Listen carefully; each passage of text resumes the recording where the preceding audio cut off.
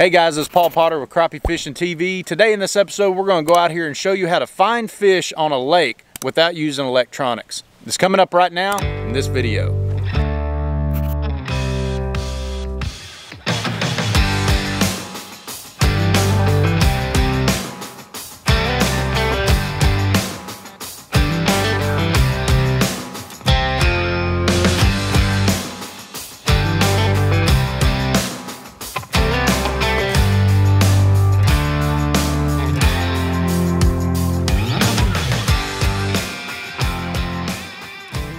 Alright, so I had a subscriber, Patrick Farmer, who commented on my previous video and asked if I would do a video on how to find crappie without using sonar or electronics. So that's what we're going to do in this video right now. So I've got a couple of spots out here on Grand Lake that, probably 3 years ago when we started guiding, I didn't have the expensive live scope sonar setup or anything like that. We had to find these fish the old-fashioned way.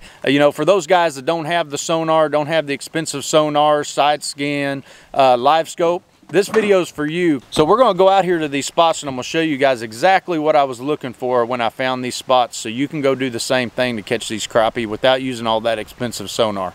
Let's go. All right, guys, so tip number one that I have for you guys today is follow the channels to find crappie. If you don't have expensive electronics, what you're going to need to do is buy you a map. I think you can buy them for $10 to $15. You can buy a map and you'll be able to see where those channels are going. And this right here is the channel. And what you're looking for is a channel bend. You can see this channel, it goes all the way out, it goes across the lake, and then it comes up to this little cove right here, and then it bends. And where that channel bends, a lot of times you may be able to fish from the shore. Or if you have a boat and you just don't have electronics, at least you'll know that you're fishing where the channel is. Then all you got to do is find the brush piles in that location. Or you can drift fish, to try to find the fish. A lot of times what I used to do was put 4 poles out in front of me, go about 10 to 15 foot down and just drift in an area until I start catching fish. So after I found this cove by following the channel, then we went into the cove, and that's what we're going to do now, is go drive into this cove and I'll show you exactly what I was looking for. And this is what you guys need to be looking for as well.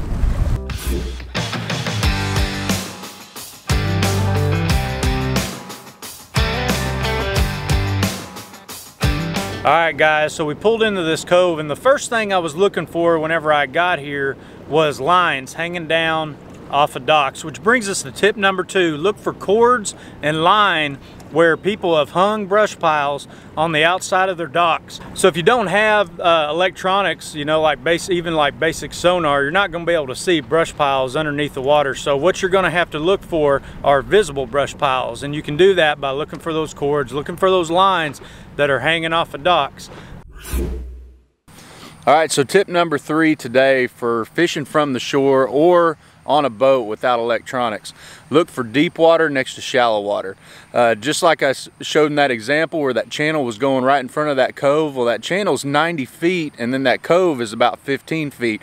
But what that allows the fish to do is hang out in that area, and they can easily go up or down in the water column, to help regulate their body temperature, and that's why they like hanging out right next to deep and shallow water.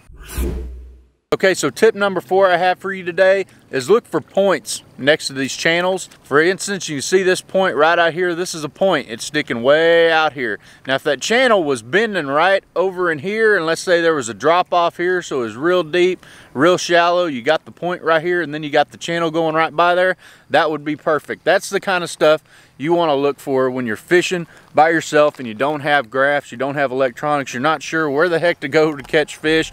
These are the things you want to look for. Whoa, anchor down,